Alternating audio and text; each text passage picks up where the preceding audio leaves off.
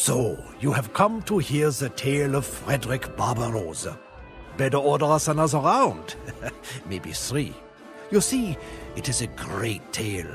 But then again, everything about the man was great. Barbarossa was a man of great appetites, great ambitions, and a great red beard. But the question you want to know is, was that enough? Is the will of one man enough to forge an empire? For there was no Holy Roman Empire at that time, only a gaggle of quarreling city-states. These dubiously loyal princedoms were more interested in a loose confederation than a unified empire. But Barbarossa, he believed that he was the emperor by will of God, and he intended to bring the Holy Roman Empire back to its former glory. If that meant crushing all of the German princes, well, so be it. They have called Barbarossa the scourge of Europe, but he was as skilled a diplomat as he was a warrior. He united Germany with more than just a sword.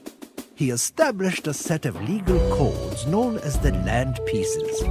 He helped the hungry by fixing an official price for grain after every harvest. The provinces of Germany quickly became the wealthiest and most powerful in Europe. The Holy Roman Empire was so successful, in fact, that it quickly overgrew its boundaries. The empire was in full bloom, and her population was rapidly expanding. The Germans felled forests, drained marshlands, and reclaimed land from the sea itself. But there was still not enough space. Bringing the vastness of Poland into the empire would ease the pressure on the empire's borders. To deal with Poland, Barbarossa called up one of his mightiest vassals, Henry the Lion. Henry was a powerful prince of Saxony, and his decadent palaces outshone the emperor's own. While he swore fealty to Barbarossa, some questioned whether Henry the Lion did not want the empire for his own. By ordering Henry the Lion to aid in the subjugation of Poland, Barbarossa meant to test his oath of allegiance once and for all. Henry expected to be drawn and quartered, the usual fate of traitors in those times. But Barbarossa recognized the potential for a strong ally and officially forgave him, provided that Henry the Lion would swear to support Barbarossa from now on. Amazingly, Henry agreed. Germany was unified, and Henry the Lion was pacified. But the Holy Roman Empire was not complete. Harkening back to Charlemagne, the empire claimed ownership of Italy, and especially Rome.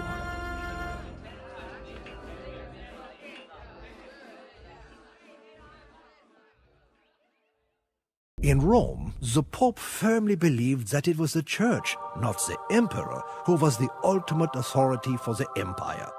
Barbarossa could not convince the Pope to see things his way, so he appointed his own Pope. This too was not enough, for Pope and anti-Pope promptly excommunicated each other. In the end, Barbarossa had to resort again to politics at the point of a lance. If the Pope would not listen to reason, then perhaps he would concede with 2,000 German knights pouring down the Italian peninsula. The greatest of the northern cities, the virtual capital of Lombardy, was Milan. The lords of Milan were as proud as they were belligerent. Barbarossa was determined to raze Milan to the ground as a warning to all the Italian city-states, and particularly the Pope in Rome. The message was clear. He, Frederick Barbarossa, was the one and true Holy Roman Emperor. Barbarossa was not kind to the Milanese. In response to one attempt at negotiations during the siege, he sent 6 Italians marching back to the city. 5 had been blinded, but the 6th only had his nose cut off, so that he could lead the other 5. Northern Italy had been mercilessly conquered and placed under imperial governance, but Italy would not submit. If anything, the destruction of Milan made the Italian cities even more incensed at their would-be emperor.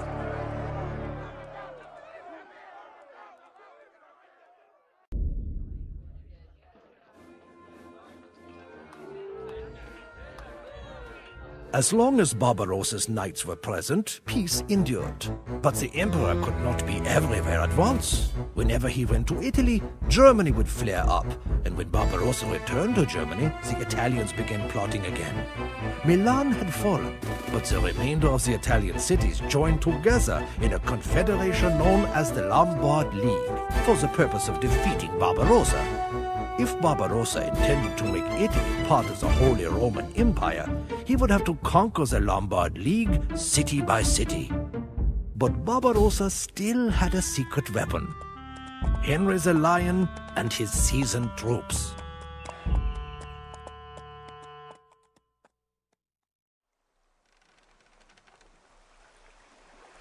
Henry the Lion was immediately banished to England. Separated from his wealth and army, there was little more he could do to plague Barbarossa. After 6 campaigns down to Italy, Barbarossa was weary of crossing the Alps. The fighting ended with the signing of the Treaty of Constance, which said effectively that the emperor and the pope were equals. It was a tenuous peace, and one that seemed unlikely to endure, when suddenly the pope died. The new pope was less interested in squabbling with the emperor than he was in events down south. You see, the Europeans were being driven out of the Holy Land. It was time for another crusade.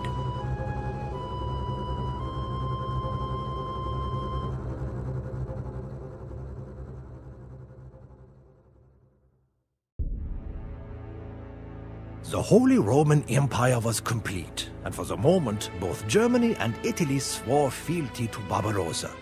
Alas, the peace was not to endure.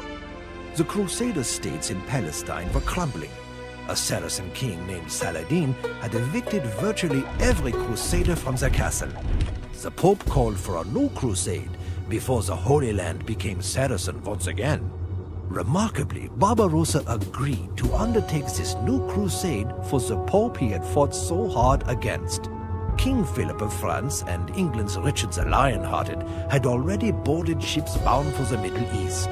But Barbarossa's army was the largest by far, and there wasn't a fleet in Europe that could transport it.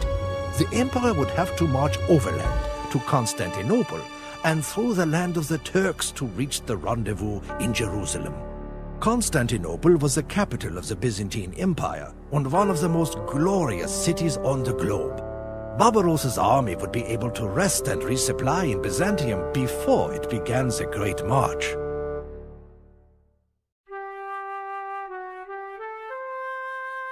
Barbarossa's weary army had marched for hundreds of miles through the cracked mountains in the heat of July.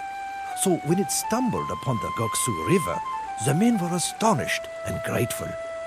Barbarossa himself could not resist plunging into the cold water without even pausing to remove his armor.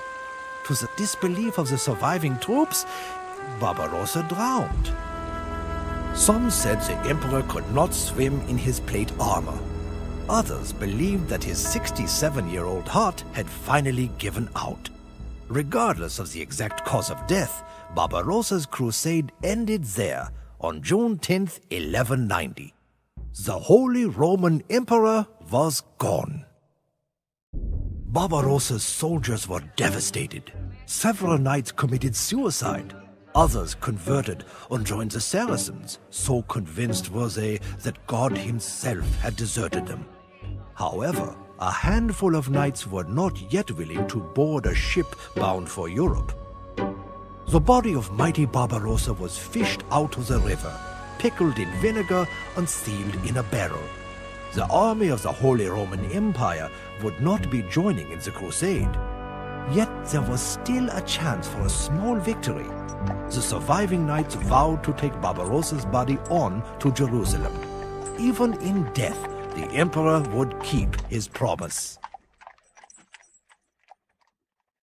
There is a legend concerning every great king, from Arthur on through Barbarossa, that says the king will return someday when his country needs him. Myths and legends about the sleeping emperor were passed down in German folk tales. The Holy Roman Empire did not endure. She fell back into a patchwork of tiny nations. Some would say Barbarossa's rule was a failure. But is it not a greater testament to the man that it was the force of his will alone that held the empire together? And what of Henry the Lion? With Barbarossa gone, there was nothing stopping him from returning to the Holy Roman Empire. But I am an old man now. What harm could I possibly do?